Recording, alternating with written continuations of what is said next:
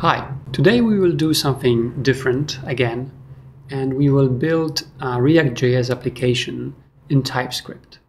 And we will be using this library called Preact because it's smaller and a little bit nicer in certain areas. And we will be using TypeScript not only on the front end, but also on the back. And on top of that, we will be using this tool called Snowpack, which allows us to use ECMAScript modules directly, so we somehow can skip the bundling. So if you're using Snowpack, you may not need something like Webpack or Rollup. We'll be still using Rollup because we need to transpile TypeScript into JavaScript, but that's the only reason for using Rollup in this setup. This setup is somehow lighter than what's available. And for all that, we'll be using Huncwot as this tool that brings everything together in a nice way. So let's start. So I need to create a project and let's call it Preact.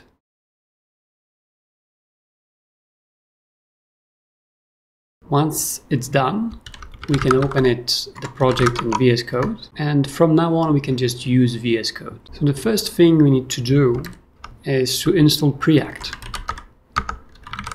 as a dependency. So now something different. We need to go to the package.json.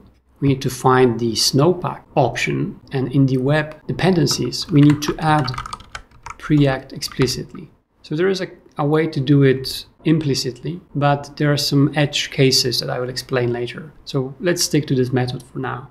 So we need to add Preact, and now we need to go to config client index. And the first thing we need to do, we need to rename this file to tsx because we will be creating a React application.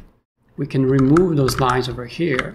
We need to go to the features as well and view, and let's rename this file as well. So these are those scaffold files. Those files show you how the app is organized. So in Huncwot, features is like this directory which allows you to divide your application into namespaces or into features. So at the beginning you have only base, but you can add more, and this way you namespace your application to have those modules established. So once we have that, we need to go to the tsconfig and we need to add these two options to the compiler options so that the tsx is being taken into account. So the first one is JSX, and we need to set it to React so that we can use JSX syntax in our TypeScript files.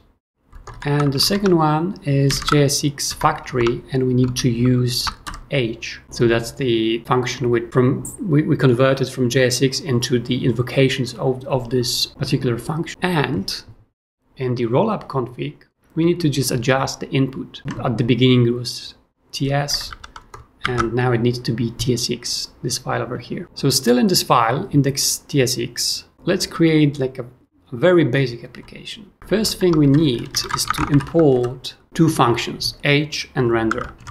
And we will be importing that from modules Preact.js, which is somehow different than usual. This syntax can be also simplified, so it goes beyond the scope of this video, so I'll cover that later. For now, let's stick with this particular syntax. And we need to render our application, so we will just take the app and render it to the document body, like so. So the last thing we need to do is to go to the base view index file, and here we need to also import the H from, again, modules Preact.js, and we need to create this the simplest possible application. So let's call it app, and this will be of course a function, and we will return main and hello Preact, something of that sort. So now we can just press Ctrl T and we can select client. It's already configured in Huncwot, and this will start our application. So we are starting rollup here just because we want to transpile TypeScript to JavaScript. That's the only reason. And now the server starts on the port 100.01. So if you go there, we should have our application working. So now let's just adjust a little bit the, we'll add a class here, and let's say I want to have a padding around, it's nicer. So we have this very basic Preact application written in TypeScript. So let's add another element. This will be the routing, the client routing. So for that, we need to stop the server, and we will install this library called Vouter Preact. Very simple client routing library, and it's available for both regular React and Preact. And it's very small and use hooks if that's your thing. So now we have it, we need to do the same thing as before as with Preact. So we need to go back to the package.json file, and under Snowpack, we need to define it that we want to use this library. So now we can start the client again. Okay, it's still working. Let's just test some changes. So with routing, it works. Let's add the navigation bar. So this should be probably flex, and here we will use LE, and let's give it some margin, and inside we will use a link, but we need to use, so since this is on the client, we need to use a special component for that. We cannot use anchor tag as with the regular HTML. So we will import that, and we also need this another component called route, so that we can display once a particular link is clicked, we can display a particular component or thing for that link. And we will be importing that from modules again, and Vouter Preact, like that. So once we have that, we can now use it, and we can say link, and I can have ref, let's say about, and let's add some class. So this will be text blue 500, and on hover text blue 800, and this will be about. So we have the about, and if I click, nothing really happens because I need now the route component. So if I say route and path, so it must correspond to this one we defined for the link, and let's say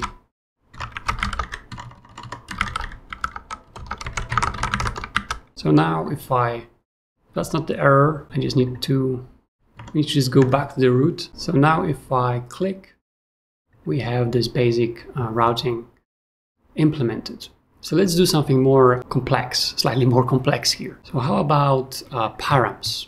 So let's add another link, and let's call it welcome. And here we will say welcome, but we will pass a name. So again, you need to go back to the root. I will configure that later. This is a small thing. Here in the route, we need to define welcome, and let's say zaiste. And here, instead of a text, we will use a function directly. So we will say params, and this function will return h2. Let's add a class, so text XL, and it will say welcome params name.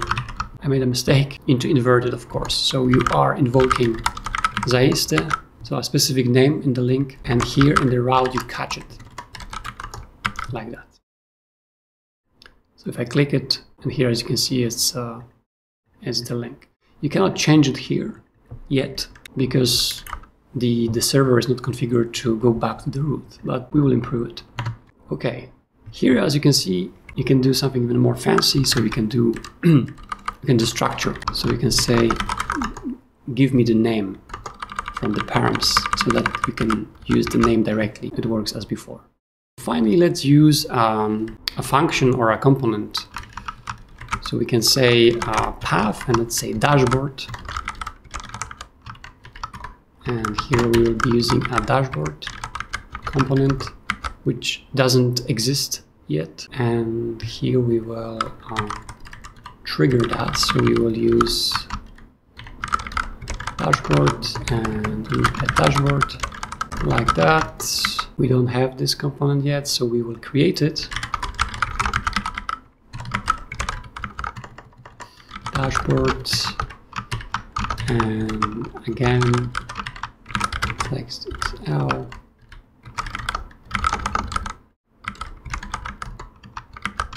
And now if I click, I have this dashboard ready. So that's pretty nice, but let's do something even more complicated here, and let's see how we can do lazy loading and how we can use this suspense component from React, so that we can, while you wait for a particular component, we can display something in between. So in order to do that, we need a small adjustment in package.json. So instead of taking just Preact, we need to use Preact compat. So we don't need to install additional library, but we need to tell Snowpack that we want to use this compat part of the React library, which stands for compatibility. So compatibility with React.js. So we only need to add this here. We need to restart our server. And now if we go back to our index, we can now import suspense. And let's import lazy as well. I can show you how to do lazy loading. And this time it will be modules Preact/compat.js. And now we can use it. So first of all, we need to create another link. So let's call it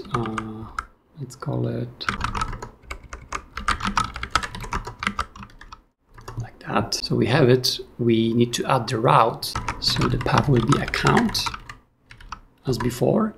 And here we will use account component, which doesn't exist yet. And on top of that, we will use suspense. So we will wrap this component in suspense, and we will provide the fallback, which will be simply a div, which displays the loading. So now we just need to create this account. So we will do account, and this will be a function. And we will import this from another file. So we will return import, and let's say account, like that. This file doesn't exist yet, so we need to create it. So we need to create it in the same directory. So this will be account.tsx as before. And this will be a pretty simple file. So we will need to import h again from modules Preact.js, and we will export default a function which will return a very simple component.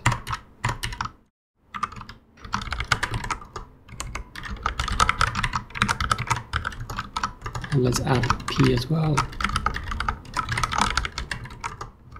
Something of that sort.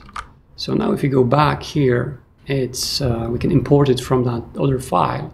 But on top of that, let's create a very simple function called sleep, which will take milliseconds as a number, and it will create this timeout, resolve, and ms, something of that sort. And here we will await for 3 seconds. So this needs to be async, and on top of that we need to wrap it into a lazy function. So now we need to restart the server for the client part, which is rollup. Let's see what happens. So now if I click about, welcome dashboard, it works. But now if I click account, it should wait 3 seconds while displaying this loading message we defined as a fallback, and then it should display the account. There you have it. It works. So this shows you how quickly you can build a React.js application using Preact, which is, in my opinion, a nicer alternative to the actual React library. And then you can use TypeScript. And then everything is nicely put together by Huncwot. And on top of that, we are using Snowpack, which makes using those modules somehow nicer. So let me know your thoughts. I can explore this even further. We can add some, I was thinking about connecting it with the backend as well, which will be also written in TypeScript. So if that's something that's interesting for you, let me know in the comments. That's all for today. Thanks for watching. See you in the next one.